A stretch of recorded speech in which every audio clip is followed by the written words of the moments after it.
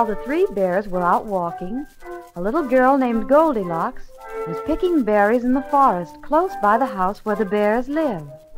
She was called Goldilocks because she had bright yellow hair, the color of the golden sun.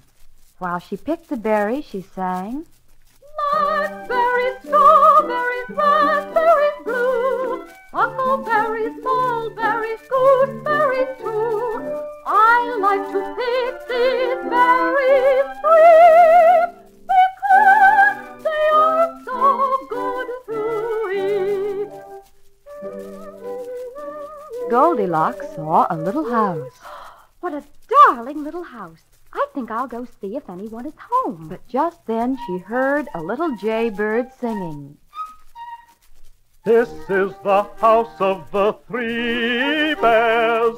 This is the house of the three bears. Don't go in while they're away.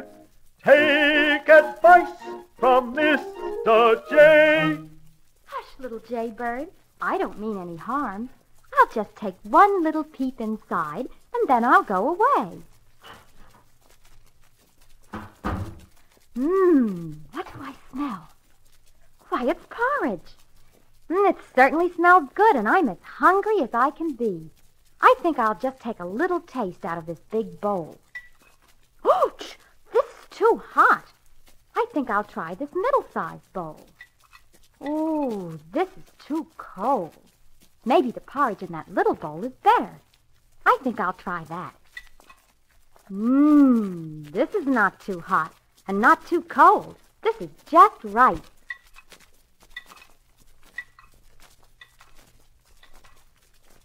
Little Goldilocks ate up all the porridge in the wee little bear's bowl. Then she walked into the living room. She saw 3 chairs. Goldilocks said, My, but I'm tired. I think I'll sit on this big chair. Ooh, this is too hard. Maybe this middle-sized chair is better. This is much too soft. Look at that cute little rocking chair. I think I'll sit down on it.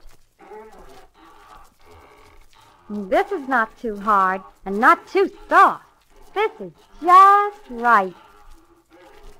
Goldilocks rocked and rocked until she rocked so much that she broke the wee little bear's chair and fell to the floor.